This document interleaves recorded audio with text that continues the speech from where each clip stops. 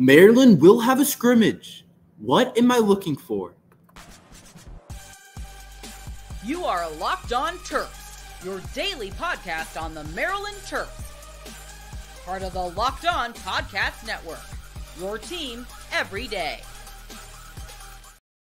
What's up, everyone? I'm Tre Moore, video content creator for 247 Sports and InsideMarylandSports.com, and host of Locked On Terps, part of the Locked On Podcast Network, your team every day. So thank you for making us part of your day. So Maryland has an open scrimmage next week, not this week Saturday, not tomorrow as in Saturday, but next week Saturday that they just announced. So next weekend, it's an open scrimmage at Frank Ballow School in the D.C. area. So this is interesting. This is very interesting. Open scrimmage, what does that mean?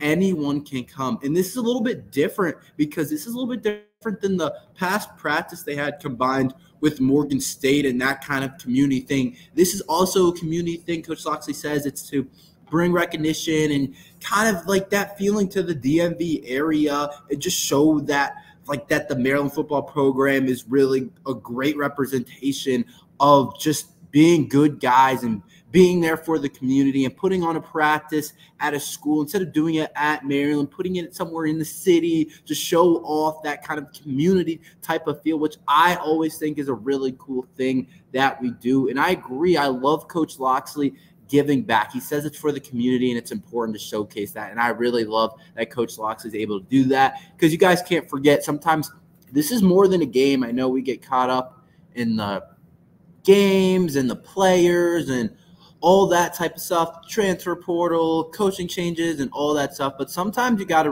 realize that it's about more than that. Sometimes it's just about a community type of thing and bring community and people coming together to watch sports. So it's cool that Maryland has been really trying to do work in the community. But so back to the actual more football dynamic of it. So this football scrimmage is an open scrimmage. And so that means that there's going to be media there. There's going to be fans there. So there's going to be plenty of tells, plenty of reports of what is going on with this Maryland football scrimmage, and I cannot wait to talk about it. It is next weekend, not this weekend, but the next weekend. So we still have a little bit to go, but I kind of wanted to give my kind of what am I looking at? What am I looking for? What players am I kind of eyeing overall for this? What situations, what position battles? So a quick little rundown on the offensive side of the ball I want to start with today. Just a quick little rundown of what I'm looking at during this scrimmage for Maryland football. And of course, you guys already know where it starts at.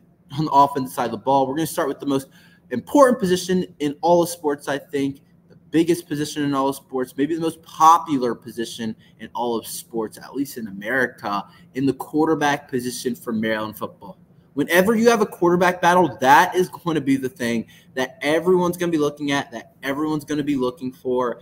If there's like a media type of presence, which there definitely will be, they will all be watching the quarterbacks, like during warm-ups, during the game, during whatever they do. If they practice at all, I think it's just a scrimmage, but if they practice at all, everyone's going to be watching the quarterbacks and how Coach Loxley handles that situation. And that's what I'm going to be looking for. I think that's the biggest storyline. I think that at this point is what people really care about. And the thing is, are we going to get a tell? I think that's a really important part of this game. I know that how they play is important and how they look is definitely really important, but you guys can't forget that these guys practice every single day almost. So it's like Coach Loxley sees these guys every day, and like this one scrimmage performance obviously is really important still, but it's not like life or death. Like Coach Loxley has seen them play every day. Like he has a pretty good idea of where everyone's at. You might not have an idea who's the starter is going to be, but he has a pretty good idea where everyone's at. And one scrimmage isn't going to just completely change that unless someone maybe goes absolutely crazy. But you have to – so my point basically saying that is there some type of tell to say who's in the lead, who's the number one quarterback right now? Is there some type of ranking? And the tells could be like, who goes out there first? I don't know exactly how they're doing the scrimmage. I don't know if it's just like first team offense versus first team defense and second team offense versus second team defense, or if they mix it all up, jumble all the teams up. I don't know exactly how they'll do it because, of course, there's still the spring game, which I'm not sure how they'll do it this year either, but it'll be quite intriguing to see, is there any tell for the quarterback battle? Who goes out there first? Does Billy Edwards maybe get the first reps, or who, if it's two teams and it's like, what two quarterbacks play first? Is it Cam? Is it MJ? That will be a huge part of the storyline. What tell will we get from that quarterback battle? Is there anyone in front clearly? Is there a small little thing that we see that is like, okay, he probably has a small lead? Any type of news about that quarterback story is important. And then obviously I'm also going to be looking at how they play, how they look, because I've heard that it's been up and down this offseason, which is kind of to be expected with having three guys that are all – I mean, MJ Morris has some experience, but he's new to the system, and then two guys that haven't really played much for Maryland football. But so you would kind of expect it to be up and down, but that's one thing I'm for sure going to be looking for. In the wide receiver room, yes, we have our starters. Yes, we have Caden Prather and Ty Felton, who are going to be really good players at the receiver position. Of course, they're really good last year, and a lot's going to depend on the quarterback battle. But for me personally, a lot of these scrimmages are less about the actual starters, and a lot of that is pretty – I mean, this year it's definitely not all set in stone for sure. Plenty of position battles to get into, and I think the receiver position battle is more about the depth, but I think depth is important for a lot of these battles. Who steps up? Who proves that they should get some time? Who should get that depth minutes? Because there's plenty of players in that wide receiver room that I think have a chance to kind of slide in to get a little bit of time. I think our wide receiver room is one of our strengths, but I think there's like you think about Caden Prather and Ty Felton, and then probably like Octavian Smith, and then there's probably 3-4 other guys that all could push for maybe a little bit of time. Maybe Robert Smith is pushing for time. Ryan Manning was a freshman last year. I've heard he's done really good. Shalik Knotts has stayed in. He's big and athletic and has a chance. Maybe some of the freshmen like Mekhi White could get in that conversation. He's also a large body. And so it's going to be interesting to see the depth in that wide receiver room, but I also look for the future. After next year, Caden Prather and Ty Felton are gone. Who is next up in that line of Maryland wide receivers? I think that's something else I'm looking for on the offensive side of the ball for the Terps. Is there depth in that wide receiver? Who kind of steps up? Who's another guy that can play in there? Is there a guy that is a clear third receiver? Is Octavian Smith really the 3? That's something that's going to be important for this wide receiver room in terms of this year, but also just the future. You get a little small taste of what might be coming. The running back room, like I said with the wide receiver room, it's more about the depth. Is there a third guy that might sneak in some carries overall? Could Deshaun Williams, talented freshman, get some? Could Colby McDonald, is he really the number 2? How does that look? How does that rushing attack look? Maybe Eli Mason gets some carry. It's an interesting type of thing with the running back room because I've been pushing for Roman Hemby to get a lot of carries and more carries, but does Maryland still want to rotate guys, keep guys fresh? Like I said, freshman Williams, is he going to play at all? So the scrimmage is a good tell to see kind of a really basic outline of where the depth chart may lie at right now for this Maryland football team. The tight end room might be the thing that I'm most prepared and most ready to watch because I've heard a lot of different things. I also know that it's an inexperienced group up there, and it's like, I want to know, is Dylan Wade like that? Is he going to be a guy that's like, this guy is like a really good tight end? Like, this is the future of Maryland football in terms of receiving talent coming from the tight end and overall just an offensive threat. Is he going to be that type of guy? Does he flash as much as Coach Loxley makes it seem like he's been flashing in practice? And, of course, Preston Howard as well.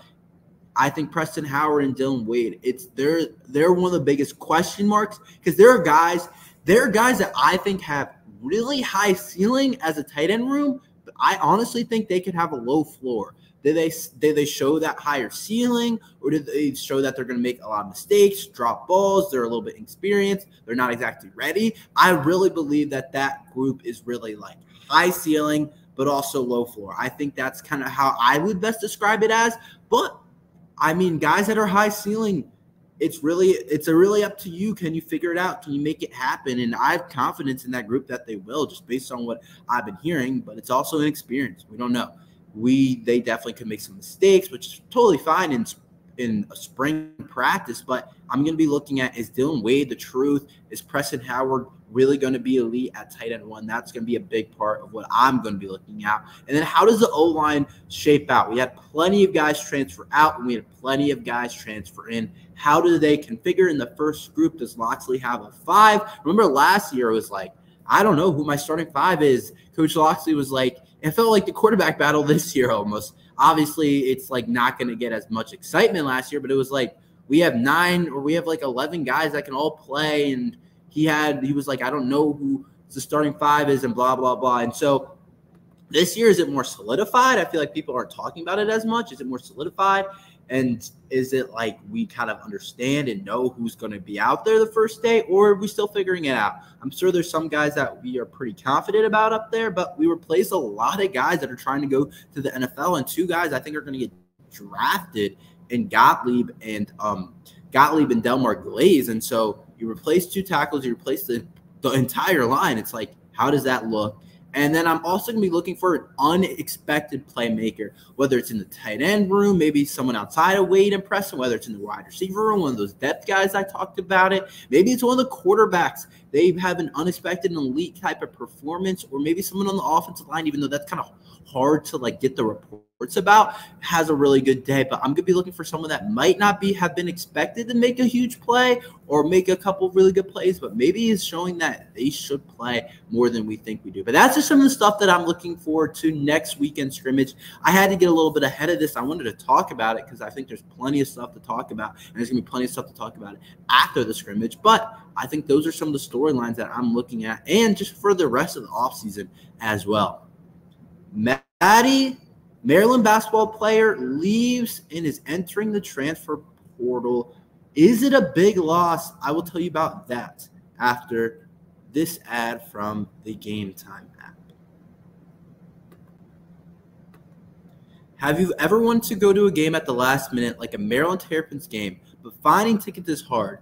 I have been there before. Buying tickets to your favorite event shouldn't be stressful. Gametime is a fast and easy way to buy tickets for all the sports, music, comedy, and theater near you. With killer deals on last-minute tickets and their best price guaranteed, you can stop stressing over the tickets and start getting hyped for the fun you'll have. Gametime has deals on tickets right up to the start of the event and even an hour after it starts. It's a place to find last-minute seats and take the guesswork out of buying tickets with Gametime. Download the Gametime app, create an account, use code LOCKEDONCollege for $20 off your first purchase. Terms apply. Again, create an account, redeem code LOCKEDONCollege for $20 off. Download the Gametime app today. Last-minute tickets, lowest price guaranteed. So Maddie Torre enters the transfer portal for Maryland basketball, but I don't think it's that big of a loss, and I think both sides benefit from Maddie entering the transfer portal. So he entered the transfer portal yesterday. He's a sophomore currently, but he's a rising junior. So next year he would have been a junior for Maryland basketball. And Maddie, I mean, it's just like he's never really figured it out. To be frank, to be honest, he never really figured it out for Maryland basketball. And that's just what happens with some guys. It just doesn't work out. You're hoping that they figure it out. But he never really figured it out. He never really had a role. He only played 12 games this year, was injured a tad bit, but also just didn't play in some games, like a healthy type of scratch type of guy in a lot of games. Only averaged 8.7 minutes a game, never really played for us. And he's one of those guys that I think that we took in the portal a couple years ago, and it's like he's a guy that's like, okay, he's a guy that you want in the portal maybe as a guy that is like a last slot you need to fill, and it's like he has a high ceiling as a player, but it's also a low floor as well, and maybe he doesn't figure it out. And I think that's kind of what you had in Maddie. He just didn't figure it out. He has all the attributes and the talent and the size and athleticism to have been a really good player for Maryland basketball. He kind of is a freak a little bit. Maybe he's not as strong as you would like, but in terms of his size, athleticism, I mean, he's a guy that he has all the traits and attributes that a lot of people will kill for. He just never really figured it out how to put it together for Maryland basketball. Never really could get in the rotation really like really solidify himself. He did start a couple games this year when Julian Reese was out or we had an injury in the front court. But overall, a lot of games he didn't even play. But we also keep bringing guys in as well. I think that's another point to make in terms of both sides of this. It's like he's thinking, okay, Julian Reese might enter the portal. Maybe I have a chance to maybe even start next year for Maryland basketball before he enters the portal maybe. Maybe thinks Julian Reese is going to go somewhere else. But it's like, when is he going to play? Julian Reese is coming back, and we have Derek Queen, 5-star, coming in. He's one of the best players in the country. I'm still going to be talking about a ton about what he did and his Montverde team going undefeated and him being the MVP of the McDonald's All-American game. And he's going to be a guy for Maryland basketball, and that's the guaranteed starting front court. And then we also bring back George Rodmo, who started last year for Maryland, who looks like he's just prepared to play a role, wants to stay in College Park and finish up here in Maryland. And it's like he's going to be our fourth big. Maybe if we don't bring in anyone else, we still had 2 portal spots left before him, and one of those could have definitely been used on the big. And so I'm looking at it, and I'm like, he would have never really played for us because there just wasn't a spot for him to play. And he's a guy that you probably, for him to develop, he probably needs to play. And it might not be at the Big Ten or like a Power 5 type of level. I don't think it is. But it might be somewhere a little bit of a smaller school. I mean, maybe like a mid-major or something where he can go and start and play a ton of minutes and really use his length and athleticism to really propel his career a little bit, because it's been quiet. And I think he deserves to go somewhere else where he's going to play, because he's a really talented player. If he can just continue to work on the jump shot, continue to work on his shot blocking, because he has the length and athleticism to be an elite shot blocker, work on the offensive game. He just has a chance to be a really good defensive player. But if it continues to do that, then there's no reason why he shouldn't be able to play one day for Maryland, for another program, and even could have probably played for Maryland basketball. But it just wasn't really going to work with the guys that we were bringing in. But I think he really needs to play to develop. So I think both sides are better off going in opposite directions and just starting over almost for him. But he just didn't have the time that he needed. It's different than the NBA. In college, like, if you don't, you might get like a year to develop. And if you're not ready to go after that year they give you to develop, it's like you might never play. And that's kind of where I got with him. And it's like, it's not the NBA where you draft someone and he's just got straight tools and he's got plenty of work to do, and you can groom him for 2 to 3 years. And it's like, oh, by the 3rd year, it's like, oh, he looked really good. And it's like, oh, 5th year, oh, this guy's an all-star. Like, that's not what happens in college. You just don't have the time, and that's why I think that it hurt him the most. But now Maryland has 3 spots open in the portal, which can be really beneficial because we can add a couple of really good high-end players to replace Maddie, to replace Kaiser, to replace Lamoth, to replace Batchelor, and maybe even guys that are really impact players. These last 3 spots is going to really shape how next season looks. It looks really good next year. We could be a preseason top 25 team, but these last 3 spots are going to be like, are we going to be maybe a potential like national championship type of team? Or are we going to be a team that's like, okay, like we're pretty good. We probably be top 25, hovering around the 20s, or are we going to be like 13, 14, 15 in the country maybe? I think these last couple of spots can really determine that, but that's a conversation for another day. We'll see who we bring in. But last, we're going to do a little Friday start bench cut. Do like doing these on Fridays. We got a really cool one, and I will tell you about that after this ad from eBay Motors. Passion, drive, and patience. The formula for winning championships, and also what keeps your ride or die alive. eBay Motors has everything you need to maintain your vehicle and level it up to peak performance. Superchargers, roof racks, LED headlights, and more. Whether you're into speed, power, or style, eBay Motors has got you covered with over 122 million parts for your number one ride or die. You'll always find exactly what you're looking for, and with eBay Guaranteed Fit, your part is guaranteed to fit your ride every time or your money back. Because with eBay Motors, you're burning rubber, not cash with all the parts you need at the prices you want. It's easy to make your car the MVP and bring home a huge win. Keep your ride or die alive at ebaymotors.com. Eligible items only. Exclusions apply. eBay guaranteed fit. Only available to U.S. customers. So we're doing a start bench cut between 3 Maryland point guards, 3 of the better Maryland players ever, 3 probably my favorite 3 players in Maryland basketball recent history for sure. You guys can probably guess who they are. Number 1 we have is Melo Trimble. Number 2, Anthony Cowan. And number 3, Jahmir Young.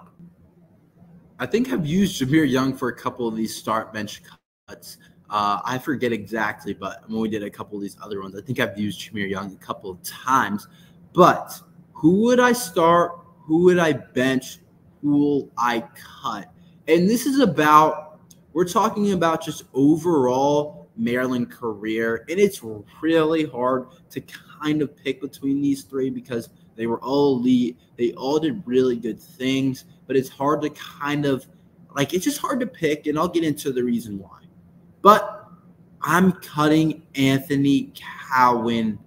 Obviously awesome for Maryland basketball. Deserves to be recognized as a Maryland basketball great and one of the better Maryland guards really ever. I think he'd be in your top 10 Maryland guards ever probably if you did a list, maybe top 15. But I think he's definitely up there for one of the better Maryland guards. And he really helped the Maryland program. But I think that when I look at the numbers, I have to put Jahmir Young and then Melo Trimble to what he did for the program. I think I have to put Jahmir Young and Melo Trimble above him, and I must cut him because he didn't have as good of a freshman year as Melo Trimble, and then he didn't have as good of a senior year as Jahmir Young. And so I was looking at it, and I was like, the numbers look really similar with Melo Trimble, to be honest.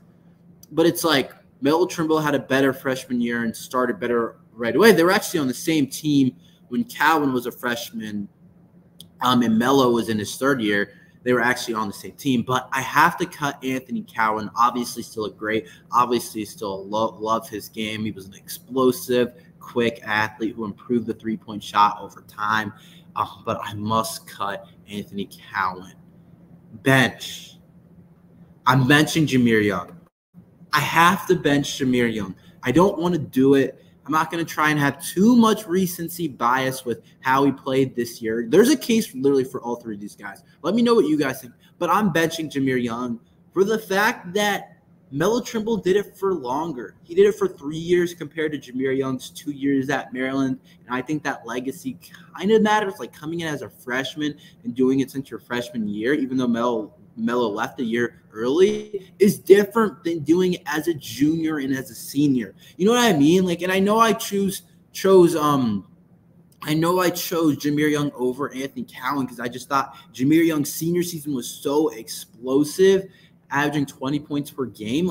Melo Trimble and Anthony Cowan have not come close to that number.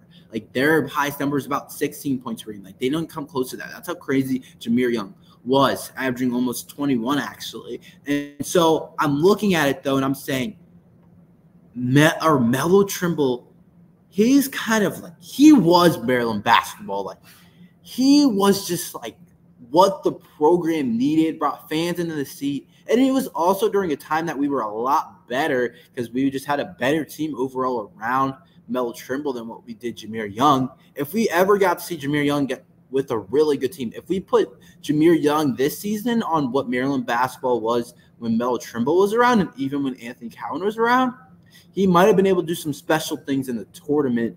But the Melo Trimble moments, the buzzer beaters, against Michigan State, some of the high-level Maryland plays that he has, it's just he was Maryland basketball. He brought a lot of fans to Maryland basketball. He was awesome, one of the better recruits that we got, and he came in right away, and it was this guy's awesome. This guy is really cool for Maryland basketball. There was a lot of question marks about when he would leave and if he left at the right time. Some people thought he should have left after his freshman year, sophomore year. But at the end of the day, he was just such a good player. So I'm cutting Anthony Cowan, benching Jahmir Young, and starting Melo Trimble. But that's all we have for today. Thank you for listening to Locked On Terps. Make sure you like and subscribe. We're here every day to talk to Maryland football and basketball. So thank you for listening to Locked On Terps.